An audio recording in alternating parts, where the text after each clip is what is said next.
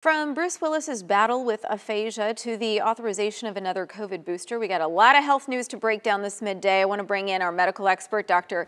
David Winter from Baylor Scott & White Health. It is good to see you as always. I want to start with aphasia because that is a term that's now in the news big time. Lots of people Googling it to kind of find out more information. Can you explain to us what this is and how it impacts someone's ability to communicate?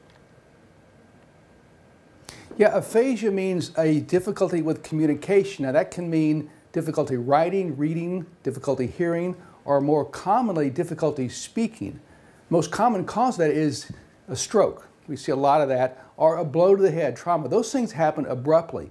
When aphasia comes on gradually, though, that's a different problem. That's a disease of the brain tissue itself. Sounds like, unfortunately, that's what Bruce Willis has, and that condition is challenging to treat, Sonia. Dr. Winter, I want to switch gears now and talk about COVID because we heard from the FDA this week. Second booster shots authorized. I know that the process, includes the CDC at this point. So if you're someone who is considering maybe traveling or, thinking through, should I get a booster? Do I need one? What do you tell patients right now?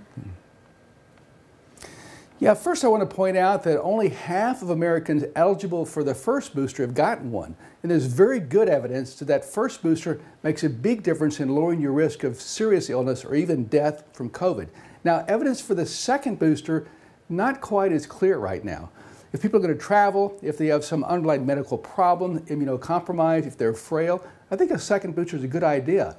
For the rest of us, we might wait until we get more evidence that we really do need one, or until we see if there's another surge of COVID coming right now. So I think right now it's not clear if the healthy younger folks need a second booster at all. So you mentioned a possible surge. So what is going on now with this Omicron subvariant BA2 in our country? I've read this week that it's now kind of upticking in certain parts of our country. Yeah, it's the most common variant right now in America. That means it's the most contagious. It beat out all the other variants. Fortunately, we're still seeing a minimum of cases, not a lot of serious illness, not a lot of hospitalizations.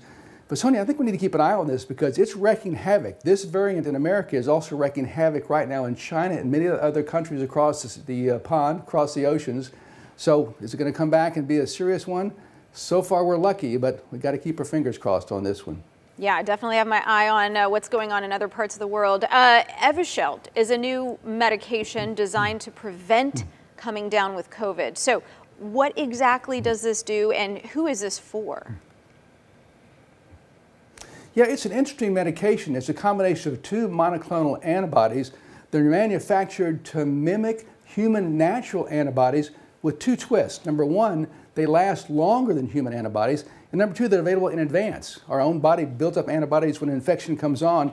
This drug is designed to prevent infection, not to treat it. And so if you're frail, if you have some underlying condition to make you more susceptible to serious illness or even death, this works on top of vaccines. Good idea for those folks. Healthy folks, they don't need Evashelt.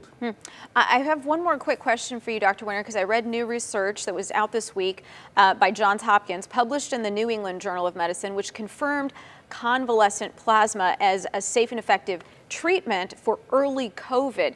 Where do we stand in our supply of this convalescent plasma, though? Are people still donating? Is it hard to get? Yeah, it's in short supply. And the plasma does work, but different batches work better than others. It's not consistent. We found that the other medications, antiviral drugs, some of the monoclonal antibody drugs work a little bit better.